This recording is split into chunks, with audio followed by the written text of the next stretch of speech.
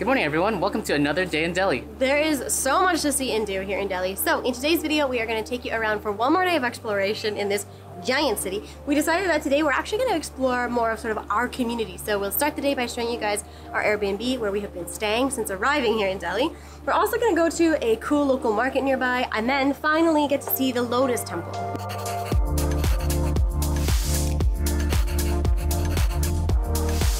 So this is our balcony area. It's got a laundry line, which has been really helpful, and it faces into like an alleyway. So we just come out here occasionally and just watch, just people watch, just see what's going on. You can see like obviously tons of people's homes on the other side. There's some construction going on next door, so we get all sorts of stuff going on here all times of the night and day. All right, and then let's go inside.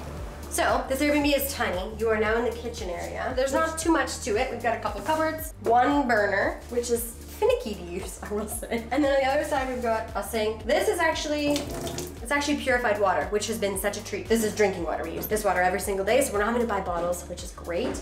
You can't drink the water in Delhi, so normally you'd have to go and like buy water bottles and things like that, but this Airbnb came with a purifier, which is great because it saves us the trip and it saves us the pollution and the plastic of buying water bottles. Yeah, and then this is the whole rest of the apartment, really.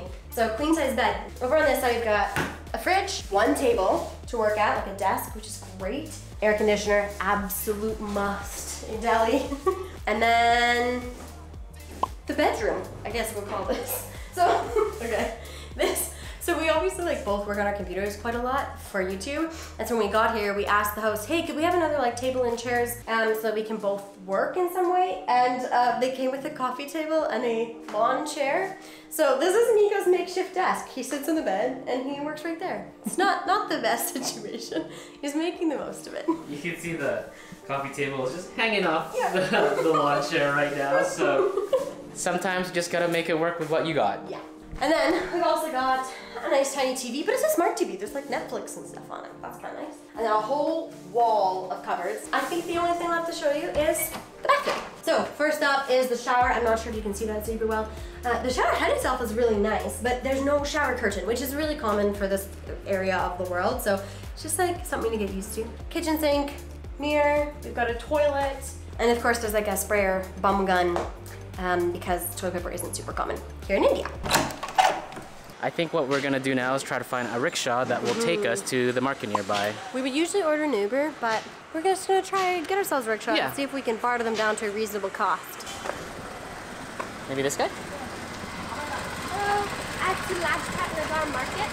Lajpat Nagar Center Market. See. Yes. Right. 60 rupees. Okay, yeah. 60. Thank you. I don't know if you caught that or you could hear me, but I accidentally said C in response to a question. So we spent like 7 months in South America, and although it's been a little while since we left, we still continuously say like just the basic words like sí and gracias. We keep using accidentally, so not bad. Going around in like a tuk-tuk or a rickshaw like this is probably one of the best ways to get around Delhi if you're not going very far. If you are going far, you definitely want to go take the metro. Driving could be a little bit intense and the traffic could be really bad. But if you don't have very far to go, then a rickshaw right in front of your house is pretty easy to find and pretty easy to take. Plus it's like very scenic. You get to see a lot of the neighborhood. And you get to smell the neighborhood, which I just love. The traffic could be quite a shock if you've never been to India or South Asia or Asia. It does take a little while to get used to because it's so like chaotic and loud and busy. But it's like a sensory overload. It is. After a while, you start to kind of, get a feel for it. Get a feel for the organized chaos. And you get to learn to appreciate it, that it just still works. It just flows. It's different, but it works. Yeah. Perfect. Okay, perfect. Excellent, thank you. Thank you very much. So if you caught that, but we didn't barter for that ride at all. When we asked him how much it was, he said 60 rupees. And we had looked on Uber previously, and Uber had quoted us 75. So one of the big perks about like not being in a super touristy neighborhood is we actually like pretty decent pricing instead of like super touristy pricing, which is a treat. So we just went with 60. That seems super fair to us. All right, we are here. Lajpat Nagar Market. So not too long ago we were in the Chandni Chowk market, which is a very, very busy market, one of the most famous ones in Delhi, probably the most famous. And we heard about also Lajpat Nagar market, which is similar, but probably not one that most tourists go to. We just happened to go to this one because it was close to our Airbnb. These markets are usually clustered into like certain sections, so you have like all the shoes in one section, all the saris in one section, all of the cameras in one section. So hopefully we'll find the food section soon because we are pretty hungry. What have you been off? Rope, hair extensions. What did the first guy offer? Bags. Bags. Doesn't take long. It's like immediately. Want this? Want this? Want this? I'm like, I don't think I need anything. Can you fit it in my 55-liter backpack? Oh no, 50-liter backpack. That Punjabi sweets corner looks very tempting, but we are looking for some lunch first. Maybe we'll go back there later. I think I might have found the food app. We found a big sign that says chicken biryani, so I think we're going the right way. Okay, can we get one? We found some street food for lunch. Don't know what it is. Going to try it anyway. What is the name? Okay, okay. That's okay. So, we don't speak Hindi, and he doesn't speak English. So today, this mystery food is our lunch. Looks amazing. Oh, it's spicy. Everything in India is spicy. The bread is almost like a loaf of bread, like really soft. And then the inside is like some sort of filling, spicy filling. But it tastes really good. And it's 15 rupees. Really good. I really want the vegetable biryani that guy's preparing over there. It looks so good. Can I get one of these? And then we have spicy soup on top. Okay, cool. All right, we have a new variety of soup and bread. Oh, it's very good. I mean, it tastes similar to Miko's. And crunchier. The bread is like more crispy. It feels like it's almost been like deep fried, whereas the one Miko was just trying is like soft, like bread, you said. So it turns out the little bread thing that was crushed up for my meal comes from right there. This guy's making them fresh. So we've had our appetizer, and now Nicole's gonna get us some vegetable biryani. It looks like the halves or the smalls are 30 rupees each, which is really good. Yeah. Ooh. Oh, I'm losing paneer. That's the best part. Okay, we've got veg biryani, which is like a rice dish. Usually very spicy. I see some paneer in here. I have no idea what this is, but it's veg, so something veggie. Ooh. Oh. Ooh, that is so flavorful. The rice is like, I don't know how they make it, but it feels veggie filled. Like veggie broth filled. That is very good. The trouble sometimes when eating at a market, sometimes you don't have a place to sit down. So you're just kind of like in the middle of the alley, and tons of people are walking by you, people are trying to buy stuff around you or sell you stuff. What's amazing though is that the food is super delicious, very affordable, and looks really healthy. I think before the food tour that we did here in Delhi, I probably wouldn't have been brave enough to like eat from the street cart vendors because they're just so new to me, and I'm obviously worried about getting sick. But honestly, we've had so many great meals here, and even from these small little vendors and stuff. As long as they're busy and they like keep rotating through the food, and especially if we stay towards stuff that's cooked, then usually we've been pretty good and pretty safe. So fingers crossed we don't get sick. But we get so many questions like on YouTube and our Instagram about like how much food and street food that we try, and we appreciate the comments. But honestly, our suggestion is to try it. Once you kind of dive in and go for it, then like it gets less scary each time, and it's totally worth the experience. It's usually delicious, delicious food, and it's quite a cultural experience. What you'll find is also very common when you go around these markets is there'll be a lot of people kind of begging, and it's really tough to like say no, but you really kind of have to, because a lot of times they have been known to be like scamming you, especially scamming foreigners. Like we're evidently very foreign looking. I think Nicole just gives it all away. A little. I think something that's really hard is that there's a lot of children out. Yeah. And so our suggestion would be, as much as it's difficult, like don't give to begging children, because unfortunately like they make more money than the adults, so the parents send them out and then they miss school, like they don't have a life besides begging. Yeah. So by contributing to that, it just basically keeps them out of school and keeps them on the streets. So it's hard to say no, but I think in the long run it is the right thing to do. But we heard if you do want to give back, there's like way better ways to give to the locals, to like give to people in poverty in India than giving like cash to these people on the streets. Don't give to the kids. Yeah. Really, that's the main thing. So price, this one so price. This one so price, my price, cheap price. So some guy came up to us and he was trying to sell some like Apple AirPods.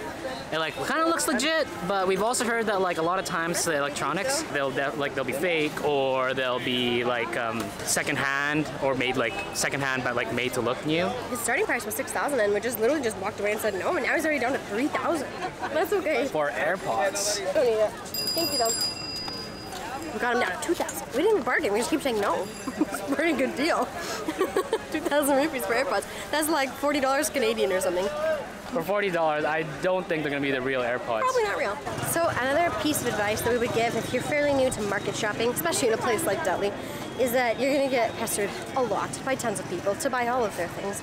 And I think like you have to have a lot of patience with it. It can get a little like frustrating, but for the most part, people are they're great. They're just like, they're doing their job. They're just trying to make the day's wage.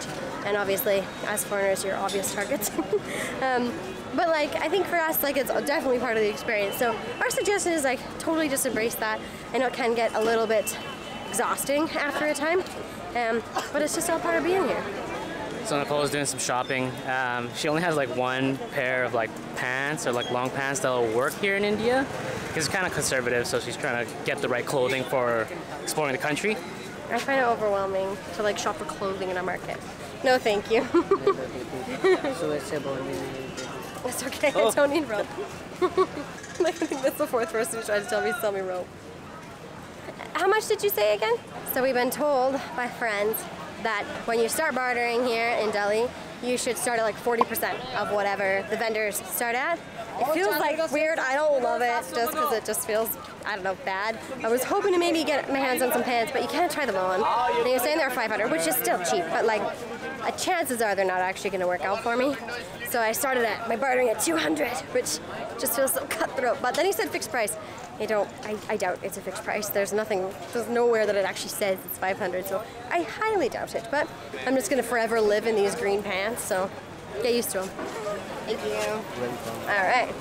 20 rupees is the going rate for a liter of cold water, which is amazing. Also, quick tip, always check the cap, that it needs to actually crack off. Because sometimes, unfortunately, people will like reuse the bottles and just fill it with tap water and then resell it as if it's cold bottled water, and you're gonna get sick. So make sure it like properly snaps when you open it up. All right, so now that we have our water, we're gonna head over to our next stop, and I guess our last stop of the day, which is the Lotus Temple.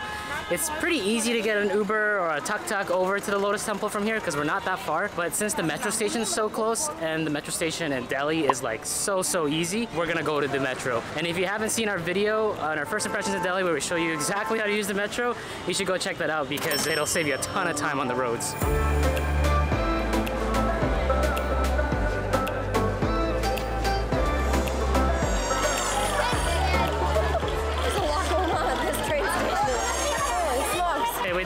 Expect this much mayhem and chaos right in front of the train station to go to the Lotus Temple. There's like all sorts of people selling stuff, people cooking up stuff. It's a little overstimulating, and that's saying something for Delhi. So that's an example of like kids begging. We don't recommend you ever give money to them. The ones right here that are with Nicole, they're a little bit relentless. They're really following Nicole. Nicole's just ignoring them. If this happens to you, you also have to watch your wallets, especially if those kids are kind of following you for an extended period of time. They can also be like pickpocketers. I guess also, as sad as it may seem to be ignoring them, you can't forget that they're not working by themselves. There's likely an adult nearby that's like watching them and basically like orchestrating like their begging scam. Welcome to the Lotus Temple grounds. You can see behind me, maybe in the camera, I'm not too sure, you can actually see the Lotus Temple. It is named as such because it's actually like, its architecture makes it look like a flower. It looks like a lotus, and with like many different petals. It's made of, I think, marble, I read online. Okay, I also though see spaceship. Who else sees spaceship? That is so incredible. When I see this, I really think of India. I'm so glad we're here.